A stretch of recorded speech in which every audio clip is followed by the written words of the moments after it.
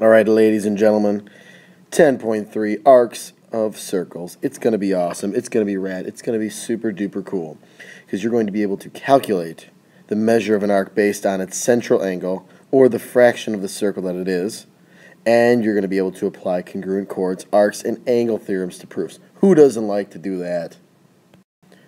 Couple quick basics first. We name arcs by their points. A minor arc has 2 points. So we'll say arc A, B, and we put like a little curvy thing over it. Not like a segment line, but a curvy type of line. Alright, major arc has 3 points. So let's say this is point D over here. So what I'm going to have is arc A, D, B would be this arc all the way around the circle to point B right there. Each arc has a center, and for this minor arc, that center would be C. An arc with endpoints on the diameter of the circle is called a, it's half a circle, it is a semicircle. Oh yeah.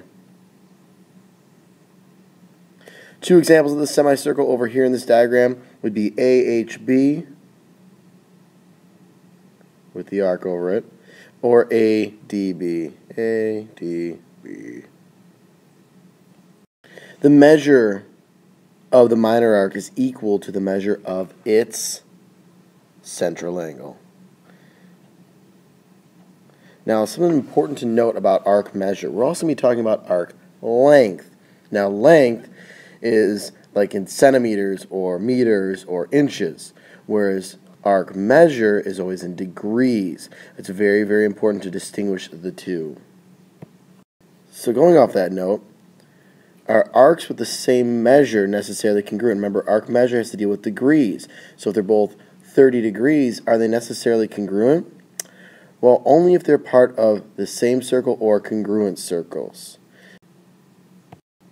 So this one asks us to find the measure of arc EDC. So how could we do that?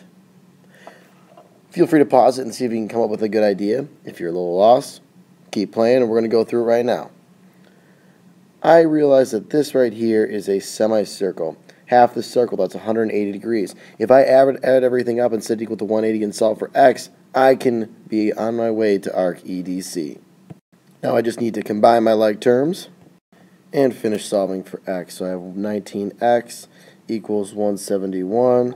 Divided by 19, I get x equals 9. Alright, so if I have x equals 9, well, that's not my answer. I need to plug it back in and find EDC. Well, these two added together give me the measure of arc EDC. And once I plug everything in, I get 121 degrees. Remember, arc measure is measured in degrees. A couple easy examples to lead into the next stuff. What fractional part of a circle is an arc that measures 240? Well, it's easy. I just take 240 divided by 360. Bada boom, bada bing, I've got 2/3. So that's the fractional part of the circle. 315. Well, 315 over 360. Bada boom, bada bing. Simplify, I get 7/8. So let's find the measure of an arc that is 5/9 of its circle. Well, if it's 5/9 of its circle, I need to figure out, well, what degree measure would that equal? So if I take 5/9 and I set it equal to x over 360, that's going to tell me right here what degree measure of the circle that it is. So I take 5/9 and multiplied by 360 on each side.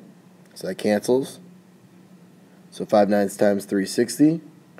Well, let's see here. We get 200. So 200 degrees. Now these congruence relationships in circles are super duper duper duper important. Basically, if we have congruent chords, we've got congruent arcs and congruent central angles. If we've got congruent arcs, the chords and central angles are congruent as well. And if we have congruent central angles, we know that the chords are congruent, and we know that the arcs are congruent. So if you have one, you have them all. Let's take a look at this first proof. I'm given that AB and CD are congruent. So those are two chords that are congruent. And I want to prove that AC and BD are congruent. Okay, I have an idea. If I prove that these two arcs are congruent because the chords are congruent, and then I go ahead and use some subtraction property, subtract CB, now I have two congruent arcs, which is exactly what I want. So 3 steps, let's do it. So after the given, what I have here is that arc AB is congruent to arc CD, because if we have congruent chords in a congruent circle, then our arcs are congruent. Awesome. And from here I can go right to my proof by a subtraction property. And there you have it. Arc AC is congruent to arc BD by a subtraction property. We subtracted arc CB. So in this problem we have circle B, we have D as the midpoint of arc AC, and we want to prove that BD bisects angle ABC. Now if you think you want to try this one on your own, go for it, press play when you're ready, otherwise I'm going to hop right to it. Well, if D is the midpoint of AC, that would mean that these two arcs are congruent.